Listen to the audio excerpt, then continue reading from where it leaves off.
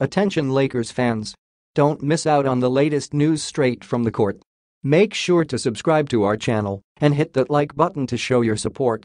In a desperate attempt to even the series, the Warriors came out guns blazing in Game 2, shooting an impressive 21 out of 42 shots from behind the arc to take a commanding 127-100 victory over the Lakers. The Warriors dominated the middle quarters of the game, scoring 41 points in the second and 43 in the third, effectively putting the game out of reach early on. Klay Thompson was the star of the game, scoring 30 points on 11-18 shooting, including an incredible 8-11 from beyond the arc. LeBron James led the Lakers with 23 points, 7 rebounds, and 3 assists, while Rui Hachimura had a strong performance off the bench, scoring 21 points and grabbing 5 rebounds. Despite the Lakers' efforts, this game was all about the Warriors' level of desperation and their strategic adjustments after their Game 1 loss.